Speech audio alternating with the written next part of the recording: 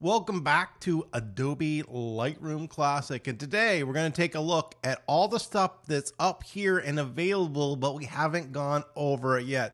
So yeah, there's a lot of other stuff that you can do in Lightroom, and it's not really associated with any quick keys or anything up here. So what we're going to end up doing is just kind of going over some of this. Now, there's going to be aspects that I'm going to spend more time on because they're more important, and there's going to be items that are less important, so I'm not going to spend as much time on those subjects.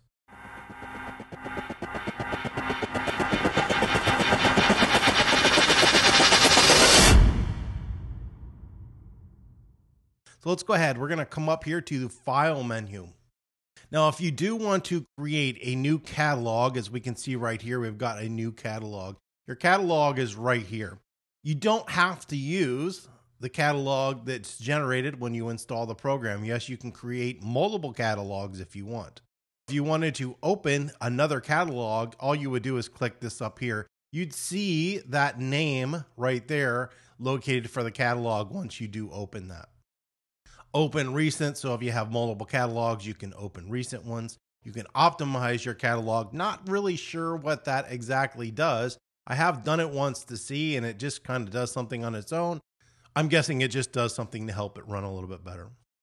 We have a manual way to do import photos and videos. Obviously, you can just go down to import. It makes no sense to come up here and do this.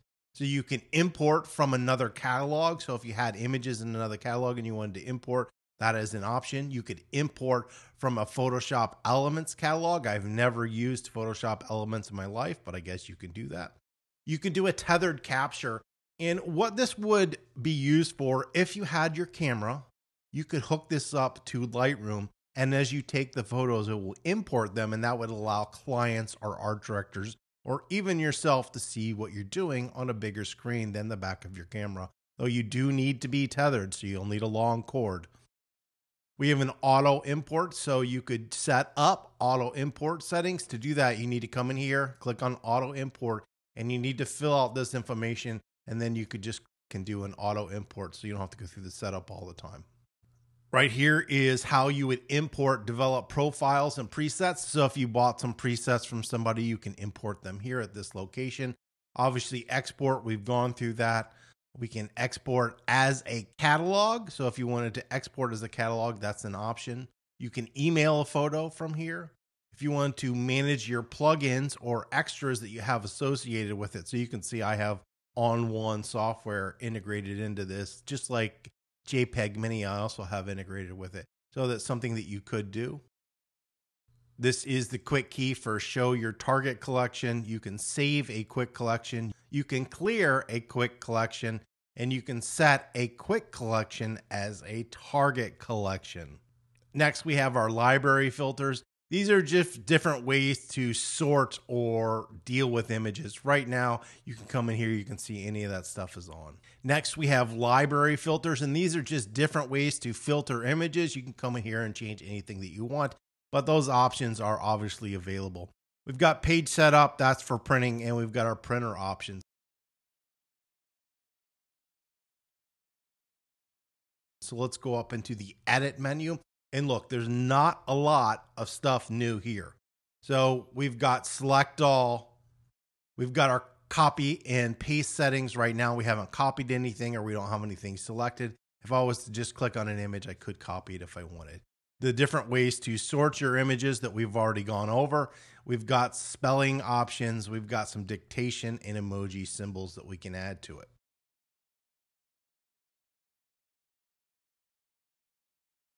The next section is the library. Remember, the library is the browser section. So you could come up here and create a new collection, or you could just go down here and do the new collection. All that stuff is available down here. This isn't something that I use. So it's not something new that we don't have. These are just different ways to filter your image. We have a refined photos option. Next thing we have are the options to rename a photo or convert a photo to a DNG. All of these options are available on import. If you want to find missing photos, and this is helpful, a lot of times I'll do find missing photos. They show up with a little exclamation mark here in the right-hand side of the screen. and it will show just all the missing photos, and then I'll delete them from the catalog because most likely I'm not going to use it. And then it says validate DNG files. Not sure why you would want to do that. Just checking to make sure they're okay would be my guess. You can find image by faces again. So if you wanted to repeat the process, that's something that you could do. This is a way to set your previews. We've already gone over how to set your previews, but this is a manual way to do it. We've got our plugin extras, nothing available right now, and we can go to the next photo. A lot of these are just the slower way of doing something. Most of these options are available already.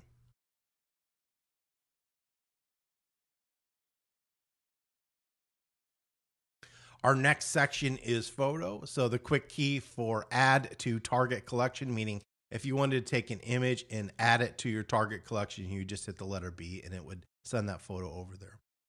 Open in loop. So there's your quick key for that. That's just to open the image in the loop view so you can kind of zoom in and see what's going on. I actually can't stand the loop view. Show in Finder, go to folder and library. None of this stuff is really helpful. So let's go ahead. Let's see, edit in. So these are our different options for editing in. You can see right now my default edit is Photoshop, which is Command E, but I can also send to these other programs. Lightroom is automatically recognizing them. But if I wanted to send something to effects in On One Photo, I could come here and do that. Photo merge.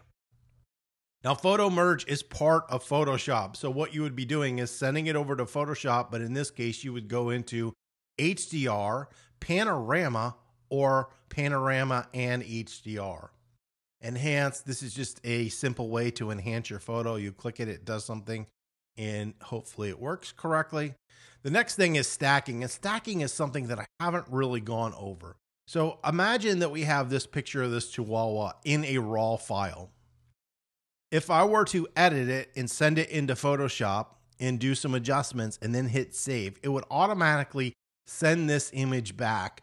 It would save the raw file here and then the edited version over here. So we'd have the same image twice.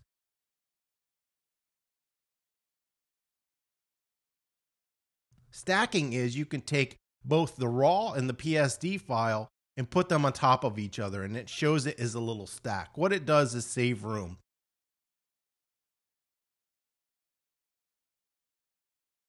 But you can obviously collapse a stack or expand a stack. It's just a way to organize your photos. It's not something that I use, but stacks are available. If it's something that you want to make 20 versions, tone 20 different ways, and you want to stack them all together, that's something that you could do there. People, this is just a search mechanism, be able to search by faces. Create virtual copy. So if you want to create a virtual copy, you can do that and send that onto the cloud. You can rotate left and right, flip horizontal, flip vertical. Next, we have set as flagged. Now, I showed you how to cull using stars and colors, but you could also use flagged, unflagged, and rejected. If that's the way you want to work, it's doing the exact same. Feel free. So here's the rating version and the color version. Next, we have keywords. So you could automatically set some keywords if you wanted, or you could add some keywords, meaning he would hit this and you could manually type them in, but you could simply just go over here to any image and type in this box. It's going to do the exact same thing. Develop settings. So we can come in here, we can copy settings, paste settings, sync settings. All that stuff is available over here. There's no reason to go in here and do any of that.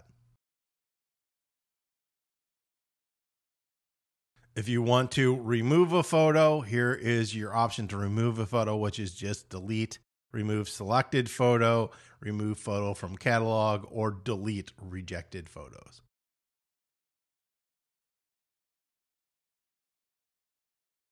And the next option that we have up here is metadata.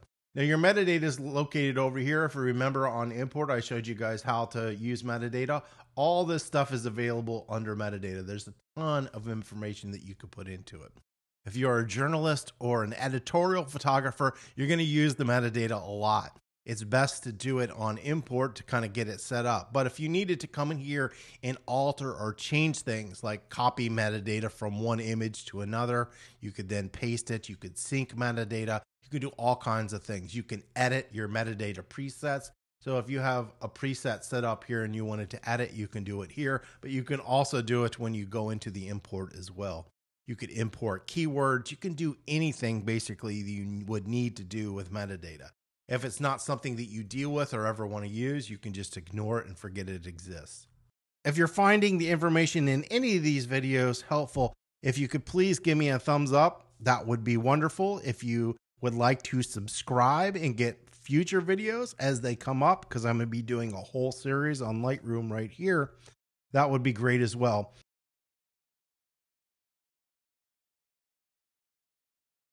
All right, up here in view, we have the options to view, and this is a little confusing. I call this Command plus. If you look at your keyboard, the equals and the plus are the same key. So zoom in is Command plus and Command minus is zoom out.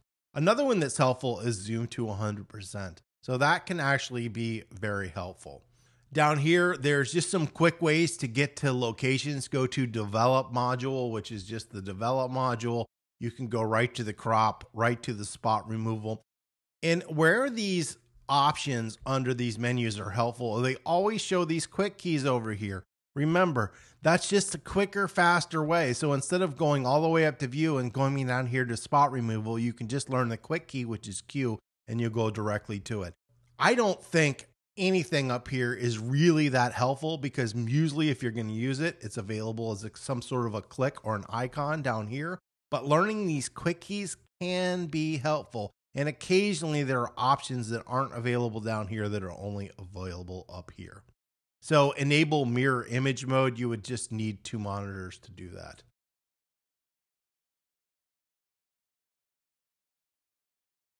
Up here we have window, and I've used secondary display and it doesn't really work that great in Lightroom. I'm not a big fan of it.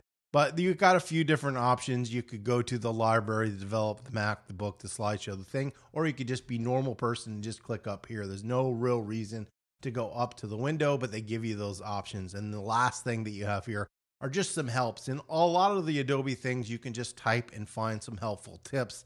And a lot of times they're adding videos now to help you with each one of those tasks. That's basically the menu items up here and what they do. There's a few things that might be helpful. In general, you could probably get away with never using anything up there. Everything is available here in the program that usually you need to use. Or in my case, I'll otherwise use a quick key to access it faster. And the last thing I'm going to show you is something that I have not come over, and this is stupid paint can. And this is how this works. You click on the paint can, and then you come over here and you select what you want it to do. In this case, we're going to have it label the images. Remember, you could just hit the number 6 and it's going to do the exact same thing. But in this case, I'm going to have it label and we'll make it do purple. And so if I come up here now and click on the image, it's going to make it purple. Well, could I do the exact same thing by hitting a quick key?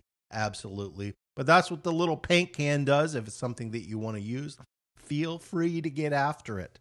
Well, that's it for today's video. And in the next set of videos, I'm going to be going over actually how to tone, what to look for, what needs to be adjusted, what to be aware of when you're toning, and basically how you should approach adjusting your images.